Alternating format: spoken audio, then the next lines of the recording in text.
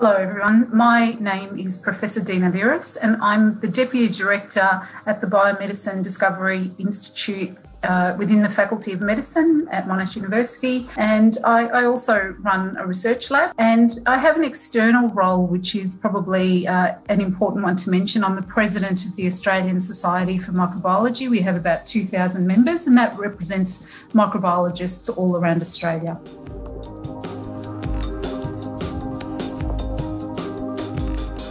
My research is focused on infections of the gut and how they intersect with the use of antibiotics and antibiotic resistance.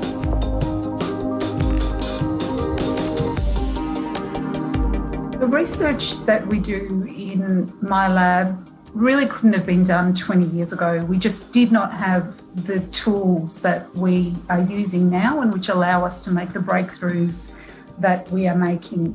20 years ago, we also didn't have an understanding of what antibiotics do to our microbiome. So our gut is full of mostly good microbes that protect us and work with us to give us healthy outcomes.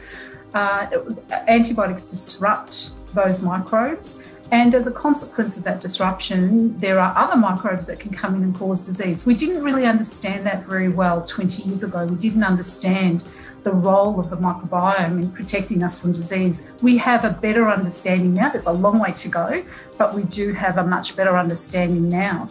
And I guess the other factor that is really important is the experimental tools that we have now. We have proteomics, we have genomics, we have animal models that we can use. So we can really move our research forward because we have these amazing tools and platforms to use for the studies that we want to do.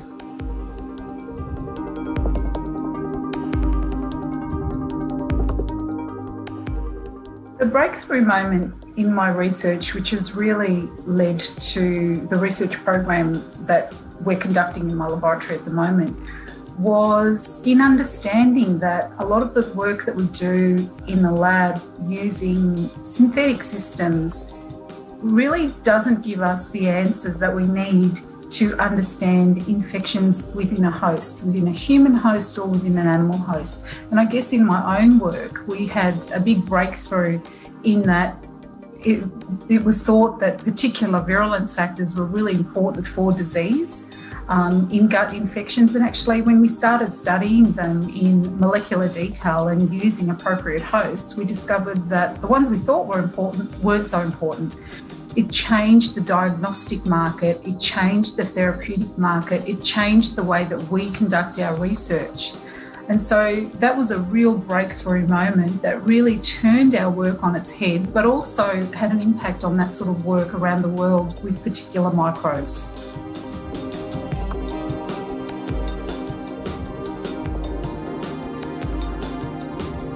We understand the diseases that we're studying better. When we have a better understanding of the diseases, we can develop diagnostic strategies that diagnose people better so that we can get treatments to them better, much more quickly.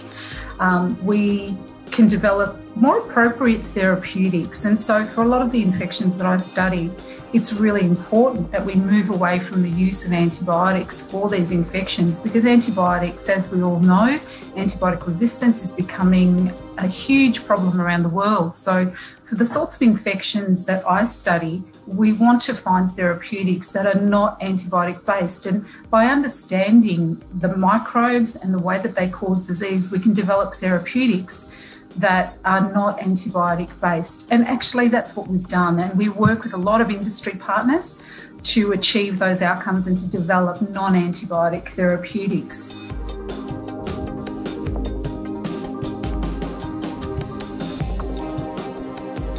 Monash has actually been a terrific place for me to develop myself and my research. So I've been very well supported at a personal level.